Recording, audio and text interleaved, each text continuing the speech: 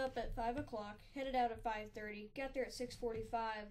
I loaded my gun up and got ready to shoot at 7:16 whenever shooting light was actually at 7:08 instead of 7:16.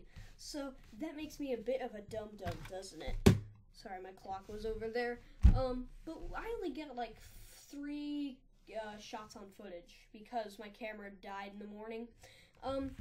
But we had this one teal come in, so I shot at him, and then I shot at him again, and I missed him both times. I was leading too much behind him because I was cold and tired. I was aiming like literally like an inch in front of the duck because I thought that's how much lead I needed. No, it wasn't. I needed a lot more lead than that.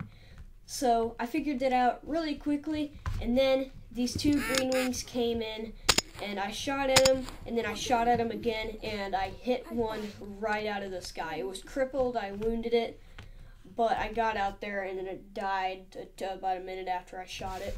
So that was a lot of fun.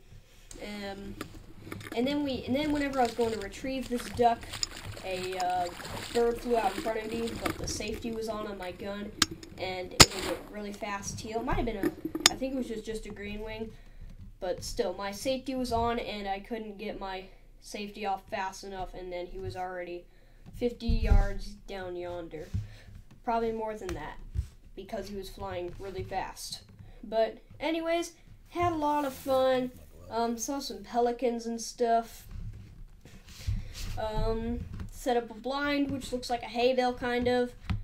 Yeah, had a lot of fun. This was a really short video on duck hunting, but I generally had a lot of fun. So, thank you guys for watching.